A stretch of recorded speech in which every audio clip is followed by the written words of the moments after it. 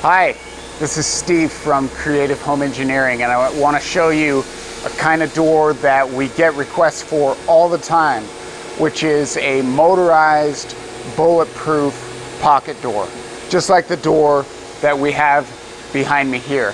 So this particular door is for a client that has two doors that are both synced up so that they can enter their panic room from different areas of their residential complex.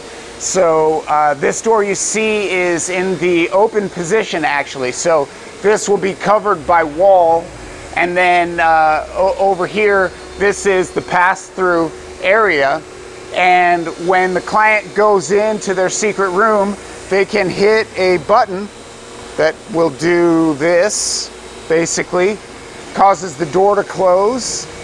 And then once it closes, we've got these dual 4,000 pound electromagnetic locks that hold it in the closed position. So we have 8,000 pounds of hold force. And in this case, it sends an alarm signal to their gatehouse, where they have full-time security guards that will come, monitor the situation.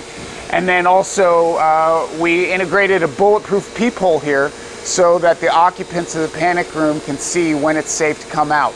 We do a lot of these where this surface is also clad in wood that's been, stained and has recessed or raised panels in it. We can do that for you as well.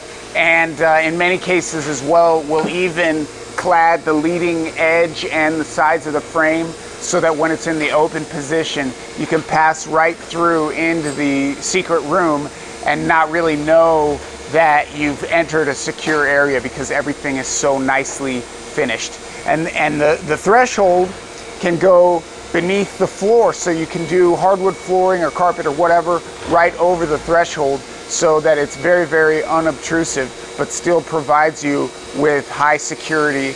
And then this particular door is very high security with UL level 8 bulletproofing. So you could try to fire through this with high power assault rifle like an AK-47 or an AR-15, and you're not going to get any penetration. So this is just one example. I'll show it to you again. I'll have it open for you.